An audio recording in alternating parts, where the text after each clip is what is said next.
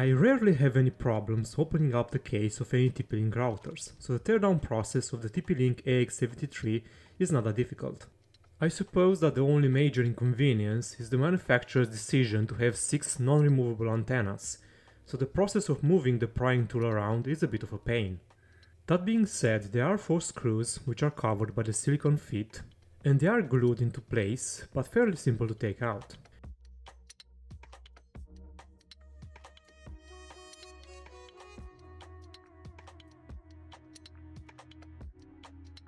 After the screws are removed, use a tool to gently detach the top part without damaging the hinges.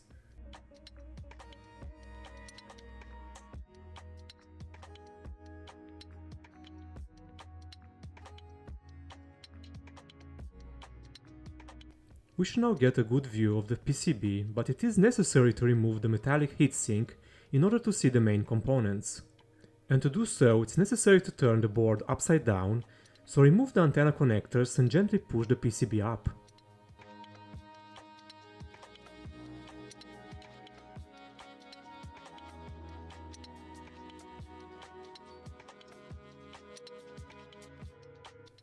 On the other side we can see the storage chipset and all the screws that need to be removed.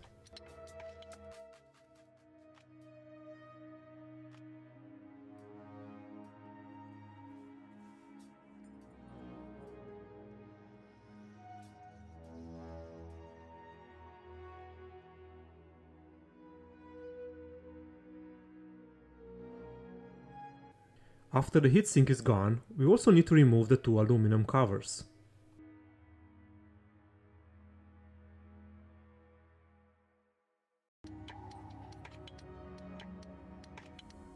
That's about it. We can now see all the main components.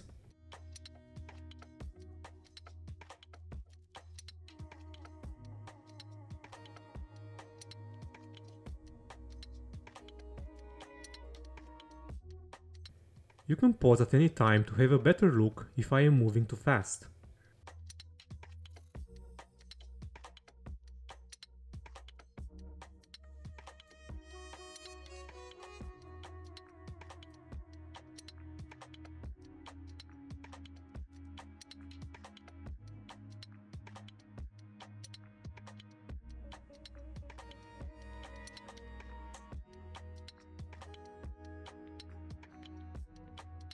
This covers pretty much everything for this video. It wasn't a very difficult teardown, which means that the user can easily gain access to fix the router or to just blow away any dust. Thanks for watching, and I will see you next time.